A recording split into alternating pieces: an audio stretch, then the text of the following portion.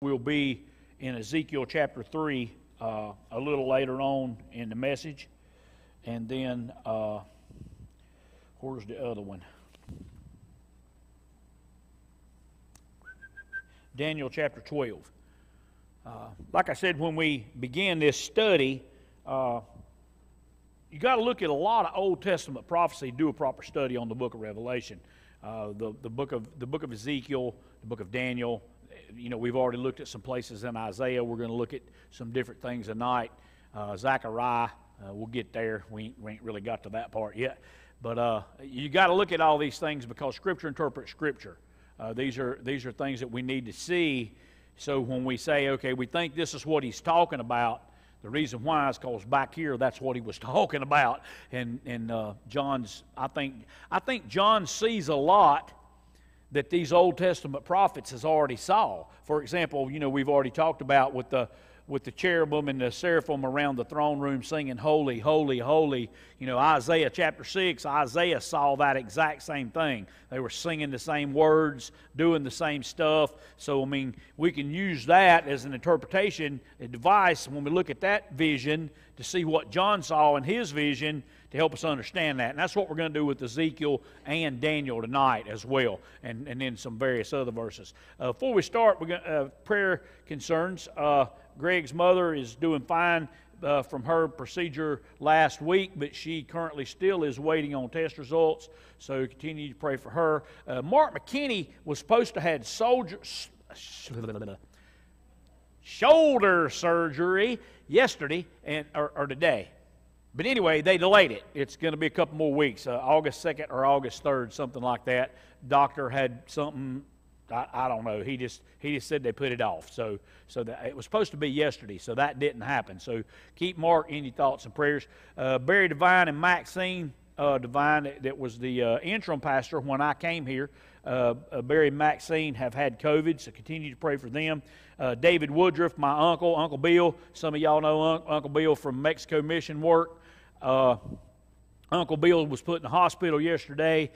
He's been taking some chemotherapy treatments. He's had cancer for a long time. Even when we was going to Mexico and he was going with us, he went anyway. He's a tough old bird. But anyway, pray for him because he got put in the hospital yesterday. He's got blood in his urine. And plus he's got chemo, and he just got over COVID for the third time. So pray for Uncle Bill. He's 80 years old, and he still works every day. I mean, he's a machine. But pray for Uncle Bill because my Aunt Jen had a stroke several years ago, and she's not mobile. And if something happens to Uncle Bill, I don't know what Aunt Jen's going to do. They have one daughter that lives right down the street from them, but that just... it's a hard scene with Bill in the hospital anyway, you know, because the two daughters had to kind of split the work. And one of the daughters, her husband's the pastor of Macedonia Baptist Church down on 150. So, you know, being in ministry, what that entails. What else? Helen Norman has been moved to a rehab, is doing good from her hip replacement. She's been moved to a rehab somewhere in South Carolina. Patricia has the contact information. If somebody would like to send her some cards besides what the church is already sending, if you'd like to. Hilda Minton is still in rehab up in Burke County. She actually said that she appreciates all the cards the church has been sending her. Just keep praying for Hilda and keep those thoughts coming and that kind of thing. I'm sorry? Yeah. If you don't know what, she had a bunch of steel parts put in her leg, and her body rejected them, and it got infected and stayed infected, and she was in and out of the hospital. She's been in and out of the hospital almost a year now. And so they finally went there and took all that metal out. And they got to get the infection completely know for sure it's dead before they can even put any parts back in. So one of her legs, she don't have a knee or nothing. She's in a rehab, and what she's doing in the rehab is they're teaching her how to kind of, they put a board up there and teaching her how to kind of push and slide down that board to get in a chair and that kind of stuff. So that's also very laborious. That's especially when you're weak from infection and all that. That's a very hard labor. I'm sorry. Yeah, Stephen, Judy's son was put in the hospital today, dehydrated. I didn't follow up with that. That was late this evening when I saw that. Huh? Okay. So pray for Stephen. What else? What else? Put my mama Winnie Hodge on the prayer list. Winnie Hodge? Yeah, she had appendicitis a few days ago, and they had to do emergency surgery on her. So Recovering from emergency appendicitis. she's doing a lot better, but she's still having a little bit of struggles with it. So Yeah. Then they say it's more painful on the recovery when they have to emergency do it too. well, it's like right on the edge of rupturing, so they caught it just in time. Well, that's good. Praise the Lord for that. Yeah. Yeah, I had a pastor buddy had one.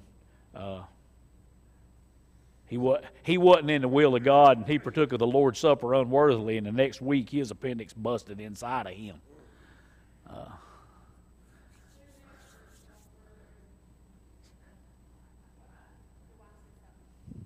I'm used to just, it sounds like Charlie Brown's school teacher in the other room. I don't ever know what she says. Sue Hester. Oh, yeah. Yeah, that came out this week, too. That's your aunt and Krista Dellinger's daughter's great aunt? Okay. Yeah, pray for Phil Goins. Most of y'all know Phil. He'll actually be preaching here the second night of our revival and playing bass guitar in the group that's going to lead worship. His sister had a stroke earlier in the week. She died the next day, and he's going to be preaching her funeral too Saturday evening. So pray for Phil. I went and saw him a little bit yesterday.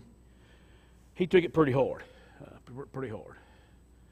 She was 57, so she wasn't an old lady. To you young folks, that might seem old, but to me, at 56, that's just not an old person, okay? My grandma Joy, she's been having trouble swallowing and stuff, and she had a procedure last week, and they found cells in her esophagus. They're not cancer yet, but they're on the verge of becoming cancer. So she's starting chemo or radiation, some form of chemo. She was here Sunday morning, wasn't she? Yeah, they were. I thought she was here. That is right. But yeah, they were. I thought she was here. She didn't even mention it. Okay. Joy Guerin, Michael Guerin's grandmother. They found some cells in. I'm repeating this because of the internet. Patricia watches on the internet, by the way. That's how she gets all this, and it goes in the bulletin. She may be at the clothes closet tonight. I don't know. She passed the COVID quarantine. She's still quarantined. She didn't have it, but her son did, and he was in her house. So that's why she wasn't here Sunday, if you didn't know that. Anyway, yeah, okay. So Joy Guerin, Michael's grandmother, they found cells in her esophagus. There weren't what they call precancers, or just weren't cancers? Precancer. Okay. So pray for her. But she was here Sunday. She didn't even mention it. Okay?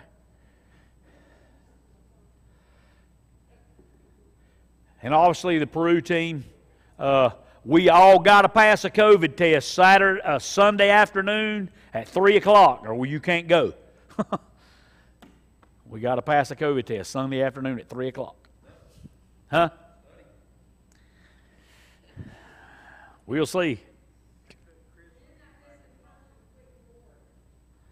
What about the morgue?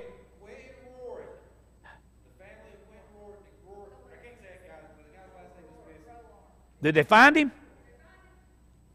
Still ain't found him? So the family of Quentin Rourke and him and his well-being. Yes, Stacy. Who? Oh, okay, I know who you're talking about now.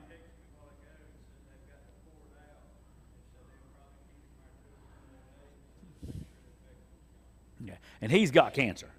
Chris Wilson. Are you waving at me up there?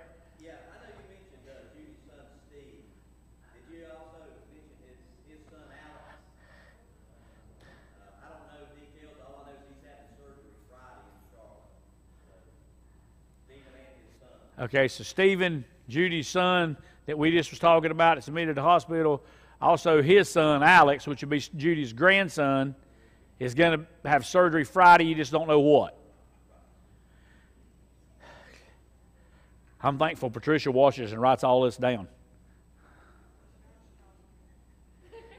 She don't. She calls you.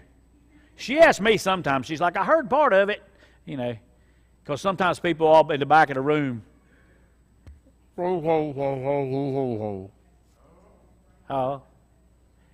You speak Charlie Brown, school teacher? Is that all? Hey, Randy. How you doing, brother? Pray for Randy.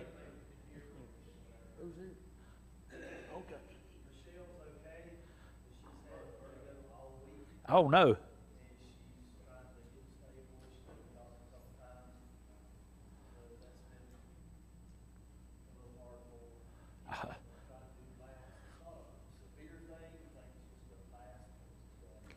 Vertigo can be severe, man. That'd make you. I've had that. Reminded me of them old vodka days.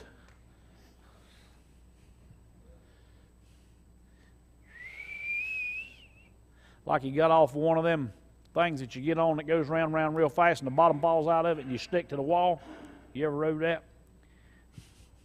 You never rode that? A lot of fun. Right up until the person beside of you throws up and it hits you in the face. Pray for Michelle. She's had vertigo all week.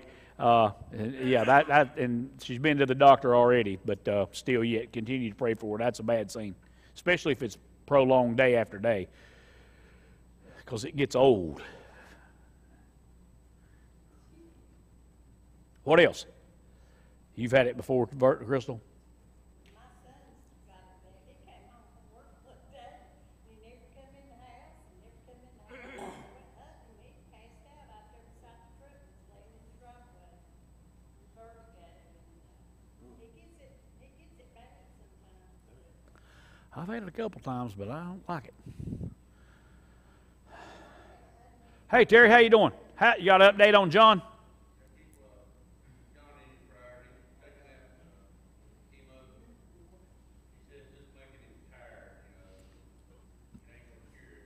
Right. Right. You talk to him too? Yeah, you. Okay. Pray for John Black. He's got cancer and it's in his spine. They just giving him radiation or chemo, one or the other, basically for his pain, just to keep the pain level down. Pray for him. Pray for Eunice. They've had Johnny's been sick the whole time I've known him, and that's 10 years.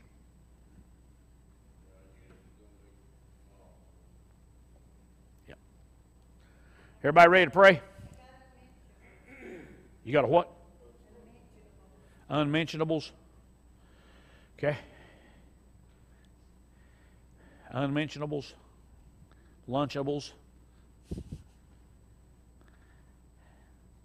Y'all ready to pray now? Man, that's a lot. A lot of stuff, a lot of people, a lot of different things. Folks hurting, sick, recovering from surgery, facing surgery, cancer. I hate cancer. I hate cancer almost as bad as I do the devil. Almost. I think that's where its origin came from anyway. Cancer. I hate cancer. I hate anybody even say they got cancer. It's horrible. It's just horrible. It's horrible. Horrible thing. But statistics show 1 out of every 3 women, 1 out of every 2 men will have some form of cancer in their lifetime. Which means half the men in this room and 1/3 of the women in this room will have some form of cancer in their lifetime. And that's probably a pretty accurate statement if we look around the room. I mean, both of y'all have had it. Mary Jane? Yeah. Yeah. Well, if you do the math, that's about 1/3. Stacy, you've had it? Any other dudes? Y'all had it? Yep, David had it. Well, we're doing pretty better on the dude side in this room right now. So praise the Lord for that. That's a mess. All right, let's pray. Lord, we come to you tonight. Lord, we thank you, Lord, for grace, mercy, love, and your control. Lord, as we talk about the things that we've talked about tonight, man, I pray for every one of the family members connected to every one of these people. Because it just hurts to watch people in our families hurt, whether it be from COVID or cancer or just to have to recover from surgery or to have an ear imbalance. When people we love go through things, it hurts. It's hard on us. So, Lord, we pray that you would bring healing and comfort and help all the family members of all the people infected or affected just be touched. Give them peace. Give them mercy. Give them love. These that are awaiting surgery, we pray that everything goes smooth. We pray for these that have already had surgery that healing would be quick and efficient and pain-free as possible. And Lord, we pray, Lord, for protection. We pray, Lord, for souls. We pray, Lord, for these tests that have to be passed Sunday. And Lord, we pray for our trip, for our airplanes to go up and come down when and where and how they're supposed to, and for the buses to run smooth, and for all the materials to get where it needs to be, and for hearts to be prepared. We pray, Lord, as we prepare for this coming Sunday, even to worship here, Lord, that our hearts are prepared for worship and for the gospel. And Lord, just help us this week as we continue to work on our personal testimonies.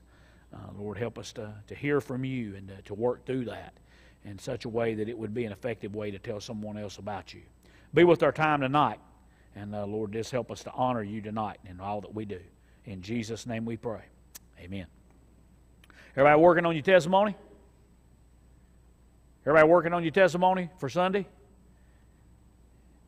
I'm not going to say, hey, raise your hand. I'm going to say, hey, read yours.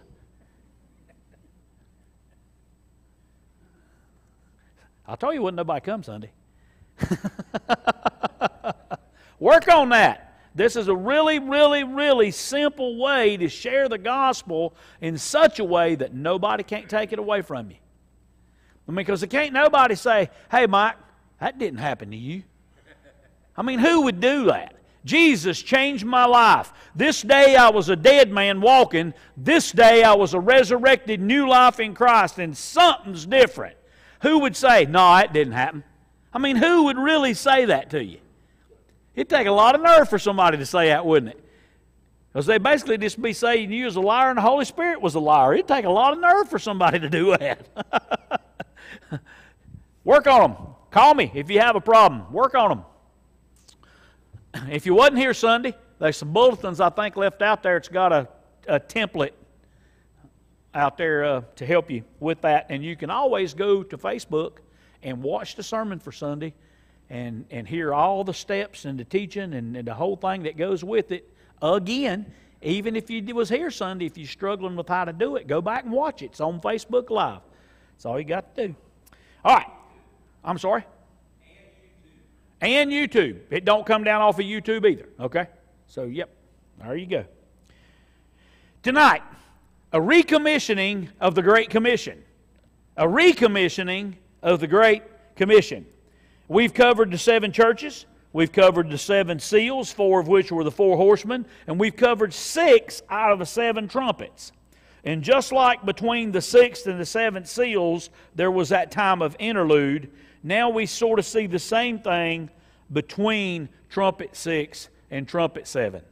Now when we get to the bowls between 6 and 7, there's no interlude.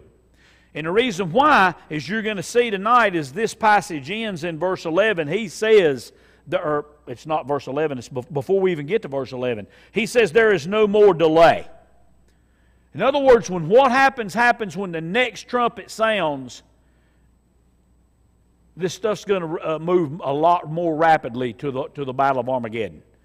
The next few chapters, what happens is going to move. It's not going to be like, we've paced out and sort of seems like time lost in some way. But, we're really about 3.5 years into tribulation right now at this point in the text. 17 sermons in, but 3.5 years into the tribulation time. Okay? I counted them as 7. This is sermon 17. All right, read with me. And I saw another strong angel coming down out of heaven, clothed with a cloud, and the rainbow was upon his head, and his face was like the sun, and his feet like pillars of fire. And he had in his hand a little book which was open. And he placed his right foot on the sea, and his left foot on the land. And he cried out with a loud voice, as when a lion roars. And when he had cried out, the 7 peals of thunder uttered their voices. And when the 7 peals of thunder had spoken, I was about to write, and I heard a voice from heaven say, Seal up these things which the 7 peals of thunder have spoken, and do not write them. Then the angel whom I saw standing on the sea and on the land lifted up his right hand to heaven and swore by him who lives forever and ever, who created heaven and the things in it, and the earth and the things in it, and the sea and the things in it, that there will be, here it is, that there would be delay no longer. But in the days of the voice of the 7th angel, when he is about to sound, then the mystery of God is finished. And as he preached to his servants, the prophets, then the voice which I heard from heaven I heard again, speaking with me and saying, Go, take the book which is open in the hand of the angel who stands on the sea and on the land. So I went to the angel, telling him to give me the little book. And he said to me, Take it and eat it. It will make your stomach bitter, but in your mouth it will be sweet as honey. And I took the little book out of the angel's hand and ate it, and in my mouth it was sweet as honey. And when I had eaten it, my stomach was made bitter. And they said to me, You must prophesy again concerning many peoples and nations and tongues and kings. The main idea tonight, central truth, if you will, is in the midst of catastrophic judgment, God gives a commission to proclaim His word to the nations. I want you to think on that a minute. That's been the message the whole time. That the Word of God would be proclaimed to the nations. It's been that way the whole time. All the way back in the Old Testament, all the way through the New Testament. The final words of Jesus, Go therefore and make disciples. Acts 1:8, right before He ascends into heaven in verse 9, You will receive power when the Holy Spirit comes upon you, and you'll be my witnesses to Jerusalem, Judea, and Samaria, and the ends of the earth. Even in the midst of tribulation, with all that's happened, there's another commissioning to go and proclaim the gospel. Not literally to the nations, but to peoples, nations, tongues, and kings. That includes everybody. Go proclaim the gospel. This chapter focuses on 3 things. There's this mighty angel at the beginning, this little scroll or this little book, and then this recommissioning to proclaim the word.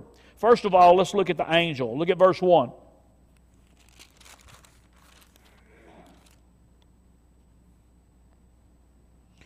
And the angel's coming down out of the clouds. Now, this is kind of opposite to what we saw last week with these angels coming up out of the abyss.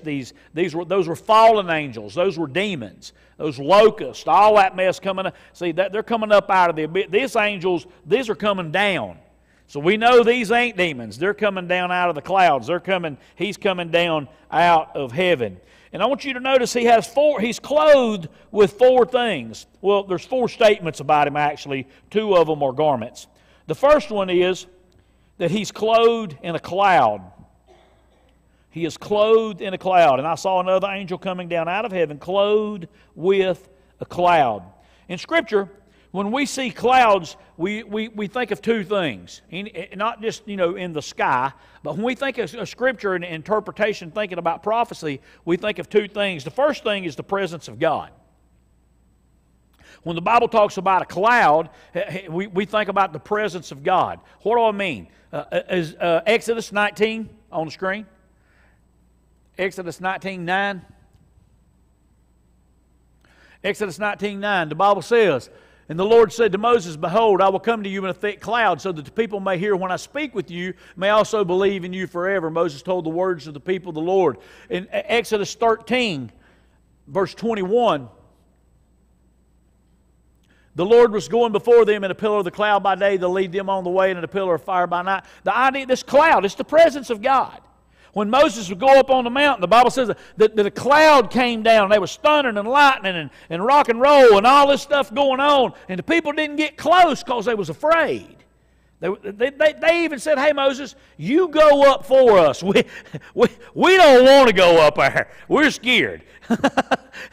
They were afraid to go into the presence of the Lord. So the cloud was symbolic of the presence of the Lord. And then in this verse that you see on the screen, the cloud was the presence of God. It led them around. And they didn't see in the Old Testament, the Holy Spirit didn't act like He does in the New Testament. After Pentecost, the Holy Spirit comes and lives in the heart of the believer. We become the tabernacle of God. In that day, the cloud and the pillar of fire was above the tabernacle of God. They'd set that movable tabernacle up, and that cloud was right above it in the daytime. And at night, it was burning with fire right above that tabernacle. And when God wanted them to move, the cloud moved. And when the cloud moved, they'd pack all that stuff up, head towards that cloud. When the cloud stopped, they'd set that thing back up again. It was symbolic of the presence of the Lord, wherever it was at, this cloud, this presence of God hanging out over top of wherever the temple was, which is or the tabernacle, which is symbolic of the presence of the Lord. The second thing we see associated with clouds in the Bible all has to do with Jesus. When we think about the ascension of Jesus into the heavens in Acts 1:9, I was alluding to that a minute ago, but I have it on a slide. After He had said these things, what had He just said? But when the Holy Spirit comes upon you, you'll be my witnesses in Jerusalem, Judea, Samaria, to the ends of the earth. That's verse 8. After He had said these things, He was lifted up while they were looking on, and a cloud received Him out of sight. Even though the cloud in the Old Testament was the presence of the Lord here and there, but in the New Testament, even though the cloud was the presence of the Lord, the cloud's where the presence of the Lord went. When He ascended into this cloud, this place, how cool would that have been to saw that? How cool would that have been? But it's also associated with Jesus' return. In Matthew chapter 24, the Bible says, and then the sign of the Son of Man will appear in the sky, and then all the tribes of the earth will mourn, and they will see the Son of Man coming where? In the clouds.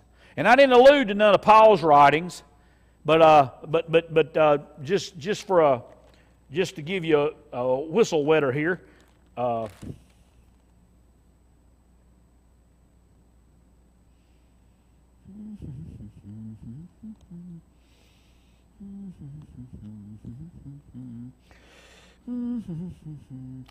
First Thessalonians chapter 4, verse 17.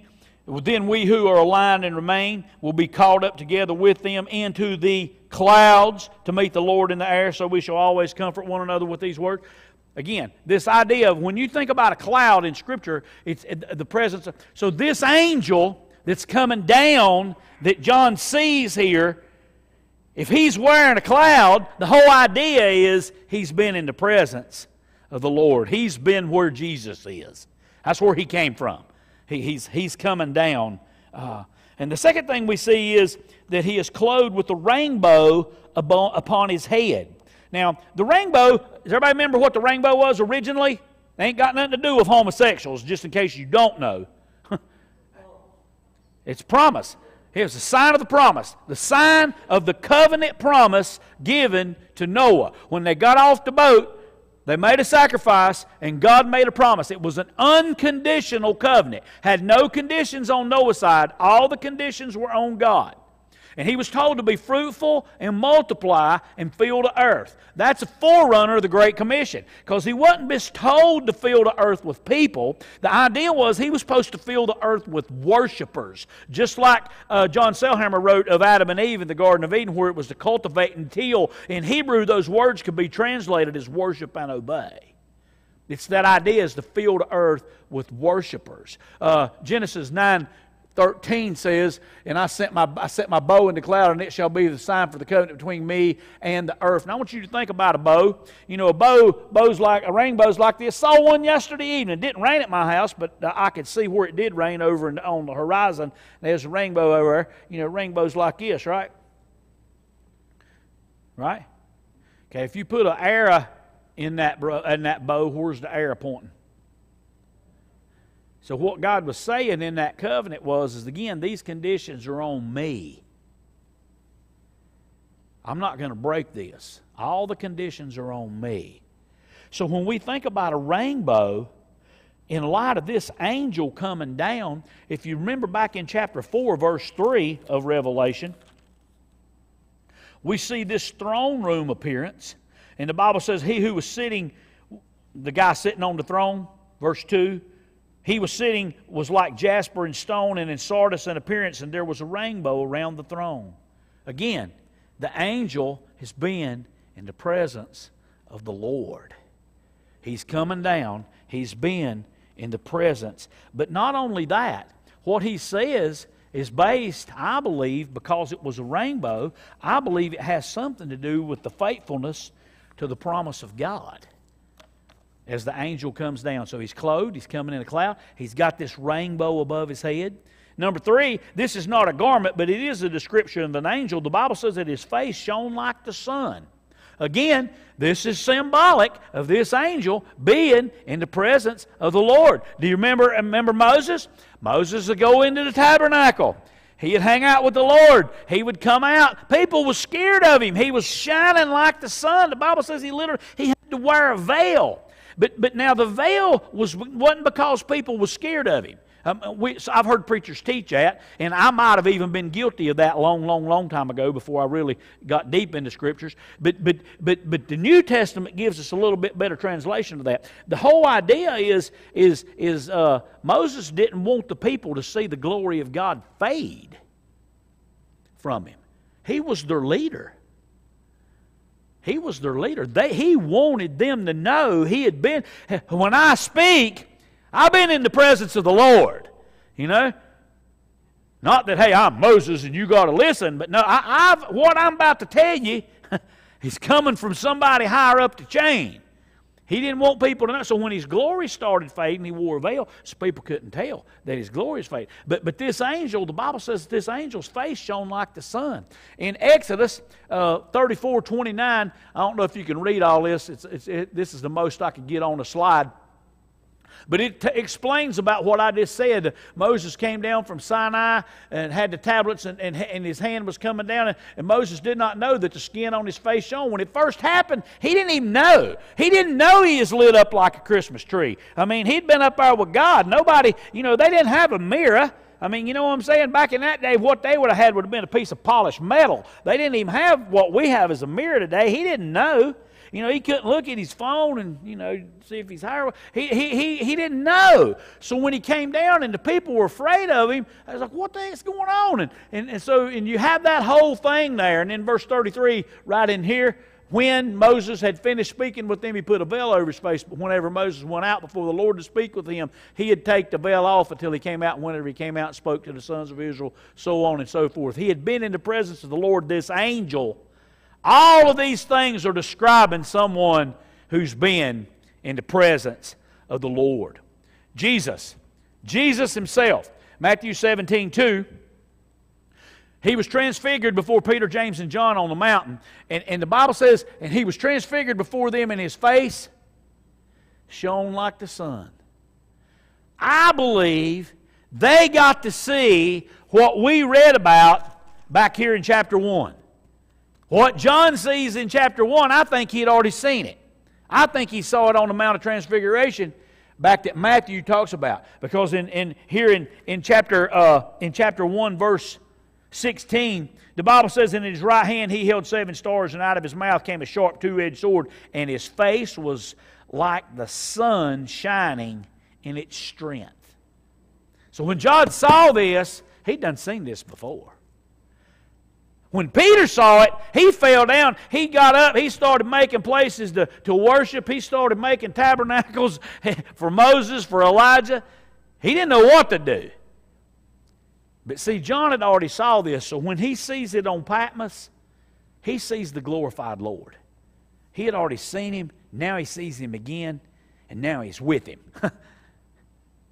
He got a pre-runner. He got a precursor. Again, the whole thing's the presence of the Lord. And fourth, look what the angel, I spelled that wrong on my notes. It says angle.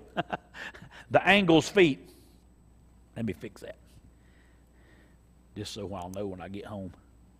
Change my notes in case I ever teach this again. The angle's feet. It's a 90-degree angle's feet. Is the angel's feet. They were like pillars of fire. Now, again, with Jesus, back in chapter 1, what John saw in verse 15 was somewhat like this when he saw Jesus then. His feet were like burnished bronze, which is made to glow as if it was in the furnace. This idea, what he sees is he's seeing somebody that has been in the presence of the Lord. But it's not only that. If you remember back when we did chapter 1, the idea of his feet being like that was symbolic of judgment, of holiness, and uncompromising stability, because it's his feet. He think about the armor of God in Ephesians 6. When Paul talks about the soldier's feet, they're shod with the gospel, but it's I'm standing firm. You can't move me. I can't. You can't. Think about a football guy where they run into them things and push them down through there, them big foam rubber things on rails. You can't. You ain't moving. You ain't like that. You can't do me like that. I'm standing firm on what. So when you think about this angel's stable. He's holy. And not only is he talking about being in the presence of God, period, as being in the presence of God, we think of God a whole lot as God is love. But equally, God is judge. And in that, by this time, by last week, remember last week, God ain't playing no more. I mean, His grace and mercy only goes so far. There's coming a day that they won't. For unbelievers, it's going to be too late. There's coming a day when they've pushed it too far. Well, all that was verse 1. Let's look at verse 2 now. The angel had a little book in his hand. I'm going to come back to that. He's standing with one foot on the land and one foot on the sea. Again, think about a conqueror. Psalm 24 on the screen. Psalm 24, 1 and 2. The earth is the Lord's and all it contains, the world and those who dwell at it. For He has founded it upon the seas and established it upon the rivers. This angel comes down. He's got one foot on the land, one foot on the sea. What's he saying? Think about a conqueror. You ever, the old deal where they'd go out and battle, when they got done, you stab you flag in the ground. It's mine. You lay claim. The moon, the guy who walked on the moon, when they got there, we was the first ones there. What'd they do? They stabbed the flag in the ground, whether you believe that was real or not, because it flapped or not, all that. I've been to the Kennedy Space Center. I've heard all the arguments. Yeah, whatever you believe on that, whether it's a conspiracy or whether it was real, or whether it was Star Wars and done in a studio, whatever you think on that, regardless, we laid claim to it, whether we was really there or not. It's ours, all right? So that's the idea of this angel, though. He's laying claim. What's he doing? He's been in the presence of the Lord. He's speaking on behalf of the king. And not only is he firm, and he's the firm, and not only is he uncompromising and stable and the judge, it's over both the land and the sea. And I'm going to come back to the little book. We're coming back to the little book. So don't forget about the little book. The evil one has been given liberty to reign over the earth, though. When Adam and Eve sinned in the garden, remember, they were told to be fruitful, multiply, and rule over the earth. Noah wasn't told to rule. They lost that right. Sin cost us the ability of mankind to rule over the earth until the end. Satan has liberty. You would think, some places in Scripture even says he has the authority to rule. But when you read passages like Job, we find out that he's on a short leash. He can only do what God allows him to do, Job 1 and 2. He has to go, and God says, well, okay, you can do that, but that's as far as you can go. You know, Peter, they were sitting there the night before Jesus was arrested. He looks at Peter and says, hey, Satan's asked, he's speaking with Peter because he's in the conversation, but I think he's talking to all the apostles. And he says, hey, look, Satan has asked, could he sift you guys like wheat? In other words, you're fixing to have a test here. You've been walking around me for 3 years. You know, tomorrow's going to be a test. And nobody was at the cross but John. Nobody. That tells you the level of grace of our Lord. He knows who we are. He knows how we are. But the angels laying claim that Jesus is in now, the control is still over the authority of King Jesus. He has laid claim over the earth and the sea. And then the angel stands on both and he gives this big shout. The Bible says it's as loud like when a lion roars. You ever heard a lion roar? Really? Yeah. It ain't like a bobcat, okay? I tell you what, don't want to run a rabbit. I was up in Daniel Boone one time in the Pisgah National Forest. I was up there one time deer hunting. I was a young guy. Young guy. Back then, there wasn't a lot of deer around here. You had to go to the mountains to hunt. Hugo helped us. Hurricane Hugo helped us with our deer. But regardless of that, I was up there one morning, walked in, had a flashlight, went in there and sat down right at daylight. It's shrill. It's a daggum cougar is what it was. It's dark. All I know is I turned my light off because he'd done found me and I didn't know where he was at. And I was praying for the daylight. I was praying for the sun to come up. I sat right there against my tree. I didn't even climb it. I sat right there. And just that, and a cougar's nothing close to the size of a lion. Nothing even close. Man, hair stood up on my neck. Throughout Scripture, the voice of the Lord is often compared to a lion's roar, though. In the Old Testament, in Hosea 11:10, the Bible says, and they will walk after the Lord, and he will roar like a lion. Indeed, he will roar. And in Joel chapter 3, I think it's verse 16, not John 3:16, Joel 3:16, the Lord roars from Zion, and he utters his voice from Jerusalem. So this idea, again, is the angel speaking for the Lord. When he hears when he shouts, is he speaking for the Lord? I think so. And at this point, when he shouts, the Bible says there's 7 peals of thunder that speak. And John states when they spoke, he was about to write down what they said. Whatever he heard them say, he was about to write that in the book, in what we have here. However, heaven said to seal that up. Don't write that down. They don't need to know that. Now think with me a minute. We can only speculate, right? We can't. I read several commentaries here just to kind of see what folks thought. We can only speculate here. The former director of the Gospel Hour, Oliver Green, here's what he said. He said, already set before us are blood, tears, famine, heartache, heartbreak, killing, misery, hell, fire, burning mountains, demon monstrosities, men begging to die and are unable to do so. Surely what John was forbidden to write must have been beyond human imagination and understanding. With everything that's already happened, whatever that was, must have been pretty bad. Or maybe not. John was just clear. Here's what we know. John was clearly told, don't write that. That's all we know.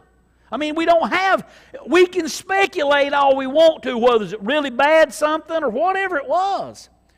Some say it's as bad as it will be, but it could be worse. In other words, the things that are already foretold that will happen, and the things that he goes on that we ain't got to yet that are foretold beyond that will happen, it could have been worse, and God was just gracious at this point and said, no, we ain't going to do that. We just don't know. We can look at it in all kind of ways, but the truth is we just don't know. Here's what we do know. Just like today. You ever feel like God's leading you to do something, but you ain't got all the details? You ever had that happen to you? I felt like God was leading me to do things before, and I'm like, okay, God, give me the whole plan. He's like, no. You just come on. You start following, and I'll fill you in as we go. You know, it's kind of like Google. You know, you put your address in, you don't really know where you're going. It just kind of tells you to go as you go. You know, turn here. In 3.5 miles, turn there. And then when you get there, it ain't even the place you put in. That's happened to me, really. God's the same way. That's what we do know about this. We don't have to know all the details. We don't really have to know that to interpret the text. But I think it is kind of curious to what was it that he couldn't write it. Verse 5, the angel straddling the earth and the sea, then he lifts his right hand to heaven and he swears by him who lives forever. Why? Because there's nobody greater he could swear by.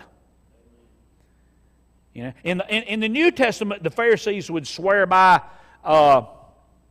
Jesus even got on them about taking false oaths. They would swear by the people, or swear by the altar, or swear by the temple, or, you know, you've heard people do it today. I swear on my mama's grave, you know, that kind of thing. No. This angel, I swear by the one who lives forevermore. Look what he says. He goes on to say he is the creator of everything. We know who he's talking about. And then he goes on, look what he says next. And this is what I was alluding to earlier. There will no longer be a delay. No more. No more delay. No more slowing this thing down. See, no more interludes, if you will. No more intermission.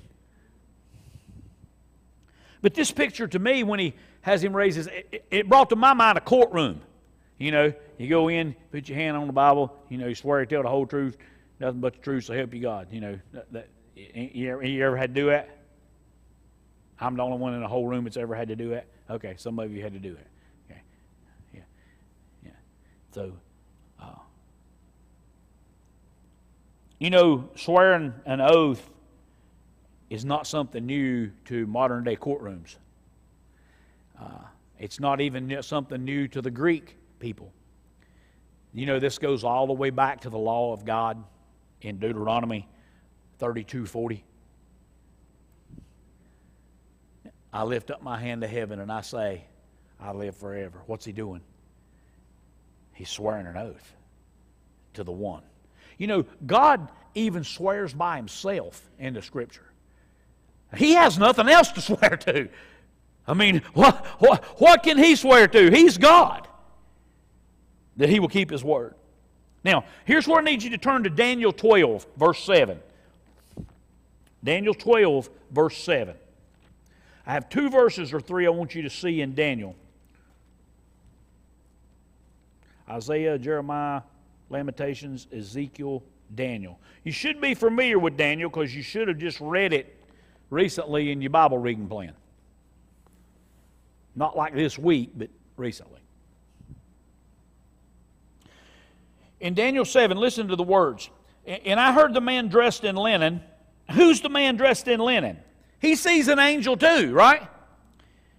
I heard the man dressed in linen who was above the waters of the river. And as he raised, look what he does. He raised his right hand and his left toward heaven.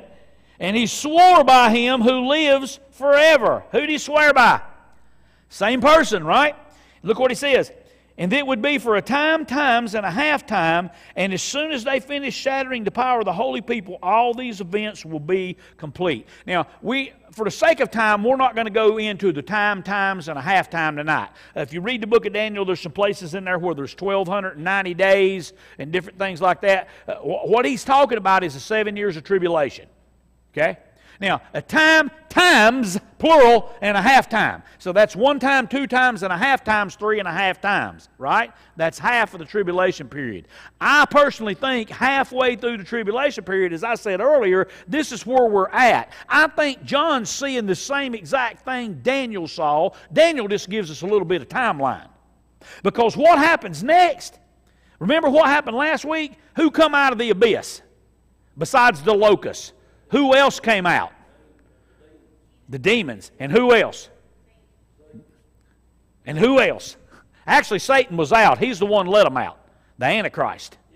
Okay? So, see, because here's the deal. Oh, you said, preacher, one of them horsemen was the Antichrist, the one that had the white horse. Remember him? The first horse? See, here's the deal. The Antichrist is going to come on the scene, and ain't nobody going to say, man, well, that's the devil spawn over there. That ain't what they're going to do at all. He's going to be slick. How you think he's going to get people to follow him? I can't prove it, but I think he's going to have the answer to the rapture. I think he's going to be able to have a reason. What happened to all them people that just disappeared from the face of the earth? I think he's going to have the answer. It's going to be a lie, but I think he's going to have an answer. Okay? You with me? I can't prove that in Scripture. This is just me thinking. Don't go tell everybody. If you're watching on the internet, Preacher Bob said, I said it, but I can't prove it. That's just my opinion, okay? That's not, when I say this is uncompromising the truth. When I say this is my opinion, that's my opinion, that's all. That and $7 to get you a cup of coffee at Starbucks, okay? That's all that's worth, all right? But I think, see, so he's already going to be on the scene. He's already going to be politicking. He's already going to be setting up his government. All that's going to we've already read about some of this stuff. But now, God's done turned up the heat. So he's going to too. Now people's going to say, man, that guy ain't a good dude after all. That peace treaty with Israel, at this point, that all goes out the window. I think that's where we're at in the text. I think what he sees is the same thing Daniel saw. Look at verse 9 in Daniel 12. I told you I had 2 verses I wanted you to look at. The other verse says, and he said, go your way, Daniel, for these words are concealed and sealed up until the end time. God showed Daniel something he didn't want revealed either until the end. Now, I don't believe what he showed Daniel was the same thing that these thunders that we don't know where was. I think what he showed Daniel is some of the same stuff we've already learned about. But if you read the rest of Daniel, from that time the regular sacrifice is abolished. The abomination of desolation is set up. Some say, well, the abomination of desolation took place during the Hasmonean period, which is the 400 years between the Old and the New Testament. I'm sort of just teaching right here, so don't get lost in what I'm saying. If you don't understand some of this, we can talk later. But what happens is they actually kill a pig on the altar in the temple during that time. That's desecrated the temple. So some would say that was the abomination of desolation. The problem I have with that is in the New Testament, Jesus still talks about that happening like it ain't happened yet. What's going to happen? We're going there. We're going there. Like I'm saying, we're 3.5 years in now. The Antichrist is getting ready to desecrate the temple. And here's the cool thing. Here's the cool thing. A lot of people, more people way smarter than me believe this, that Revelation wasn't written until 90 A.D. A lot of people believe that. A lot of people way smarter than me, okay? But I think it was written before 70. And the reason why is because the temple in Jerusalem was destroyed in 70. And when John writes the Revelation, he looks at it and he don't see the temple as being gone. It don't even click with John that the temple ain't there.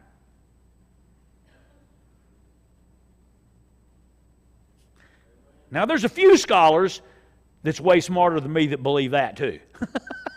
Just a few. I don't claim to know all the answers. I just find it interesting when we read the text that John don't act like the temple's gone. For those who are saved at this point in history, this just means the end is more near. We're just one day closer. Just one more day closer. That's all that means to us. But to our family, friends, and loved ones who don't know Jesus, if they're alive when this happens, you think the things I've described to you in the past weeks are bad, it's getting ready to get worse. When the 7th trumpet sounds, it will release the 7 bowl judgments. And like I said earlier, time will move rapidly. Go back to Revelation, and the Bible says in in chapter 10.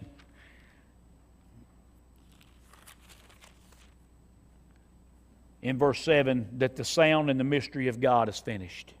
The mystery of God. No more delay in the prophecy. It's going to happen. So at this point, the mystery of the rapture is a past event. The mystery of the Messiah and Israel's blindness is a past event. The mystery of the kingdom of heaven will no longer be a past event. The mystery of Christ in us and the mystery of the wisdom of God are all past events. And why God allows people to suffer that are His own in persecution and martyrdom, we won't question anymore. Why God allows Satan to destroy will no longer be a mystery. We'll know. The Bible says the mystery of God will be fulfilled at that point. Verse 8, and the angel takes the scroll, and I'm going to wrap this up with this. The angel takes the scroll, the little book that John saw earlier in the passage, and I said I'll come back to that because here he deals with it. You know, up until this point, all through the Revelation, John's been watching and listening. Write what you hear, write what you see. But now he's asked to participate. Hey, John, come and take the book. Take this little scroll from this angel's hand and eat it. Eat it? Yeah, eat it. Got any salt and pepper to cracker to go with that? Nah, just eat it. Verse 9, it will be to your stomach bitter, but in your mouth it will be sweet as honey. Has this ever happened? Well, I'm glad you asked. In Ezekiel chapter 3, turn there very quickly. I know it's 8 o'clock. We're going to wrap this up. I promise I'm about done. This is my last point. Ezekiel chapter 3. Listen to these words in Ezekiel 3, verse 1 and following. And then he said to me, Son of man, eat what you find. Eat this scroll and go and speak to the house of Israel. So I opened my mouth, and he fed me the scroll.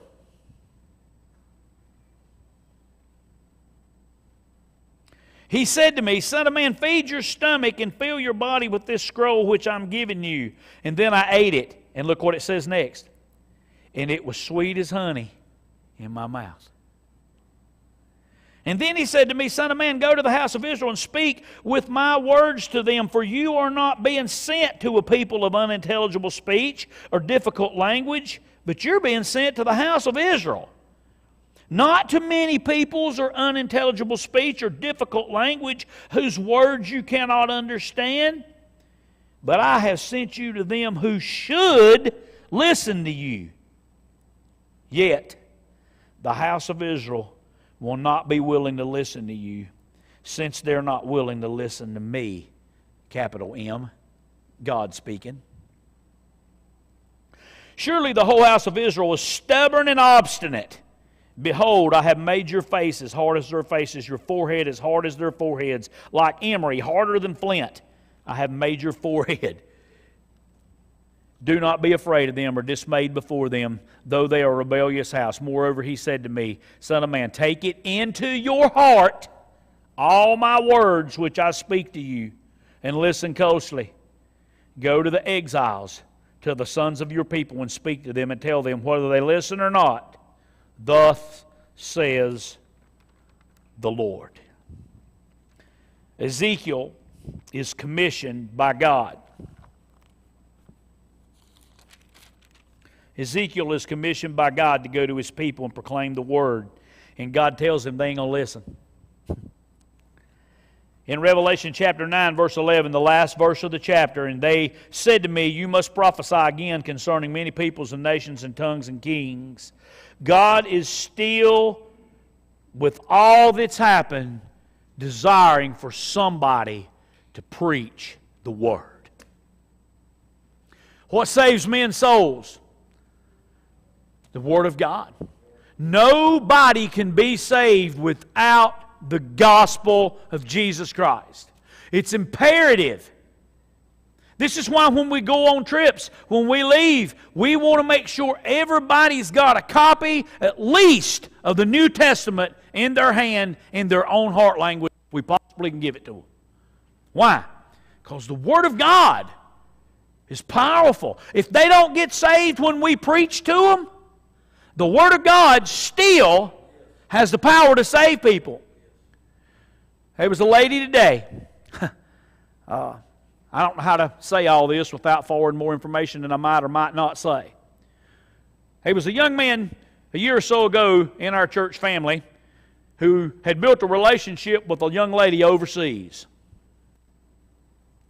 She had shared the gospel. He had shared the gospel with this young lady, and she had not received Jesus as her Lord and Savior. This young man died of a massive heart attack. Now y'all know who I'm talking about. This young lady watched his funeral live stream because David set it up where she could watch it.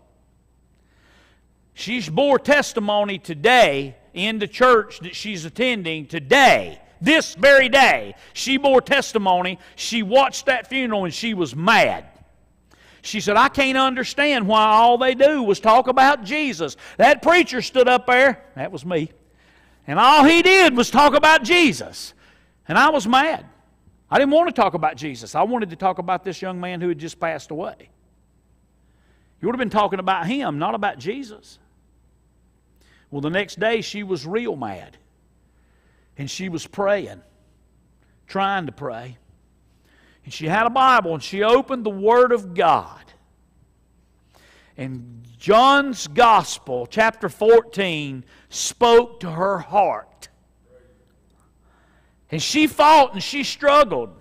And she began to watch our services online. And eventually, over time, communicating with Judy Lackey and myself and back and forth somewhere in that process, through the work of the Scripture and the Holy Spirit of God, this young lady gave her heart to Jesus. Sure did. And she reached out to me and said, now I don't know what to do, Pastor. You want to know about the International Mission Board and why we give money to it? I called the International Mission Board. I got the young lady's address in England. I called the International Mission Board and found a church within 7 miles of her house that was a Bible-preaching church. I gave the pastor her information and gave her the pastor's information, and I reached out to the pastor, and he said he would go visit her, and he did. She's been attending services for 6 months, and by the glory of God, today she was baptized at 2:30 p.m. for the glory of God in that church in England today. Why is that important? She picked up a copy of the Word of God, and it spoke to her heart. John is told, don't just read it. Don't just proclaim it. Get it up inside of you. Eat it. And when you do, it's going to be two things. First of all, it's going to be sweet in your mouth when it's going down. But when it gets down in here, that sin's going to make it bitter in your stomach. And something's got to give, right? That's what John's told him. That's what Ezekiel did. That's what John did. And when he gets to that point, he is recommissioned to go proclaim the truth. He tells him, you take the same commission, Matthew 28, the same commission we have, right here. Go make disciples. Don't go make converts. Go make disciples. What's a disciple? A disciple is somebody who literally is taking the Word of God in and not doing like the people Ezekiel went to. God said, go preach to them. They ain't going to listen. They're stiff-necked. They're obstinate. I was reminded today when I was working on this, I didn't finish this till this afternoon, and I was thinking about what Donald said in a leadership meeting over there last Saturday. Somebody made a comment about my teaching abilities, and I'm not... Trust me, this is not a pat on Bob's back. This is a commendation of Donald's prophecy. Not that he had a fresh word, he just seen what happened. And I said, well, I must not be that good a teacher, because when I spill out the word, everybody don't listen. And Donald said, It's not on you. We just ain't obeying. And when I thought about Ezekiel today, God told him the same thing. You go preach the Word, they ain't going to listen. I thought about when I accepted the call to preach in Isaiah 6. Whom shall I send and who will go for us? And I stood up and said, here I am, Lord, send me. Literally, I stood up and said those exact words that night. And I went home and I read that passage after that night, after I'd accepted the call to preach. And I was reading the rest of the passage. And you know what? Isaiah and God had this conversation after that verse. I didn't know that night when I raised my hand and stood up. God said the same thing to Isaiah. You're going to preach and people ain't going to listen. You think God knows what he was talking about?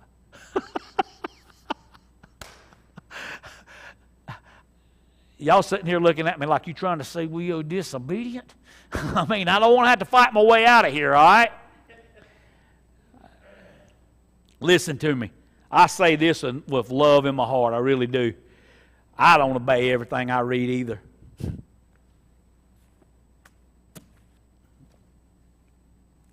Sometimes I'm so disobedient I don't deserve to be able to stand in front of you and proclaim the truth.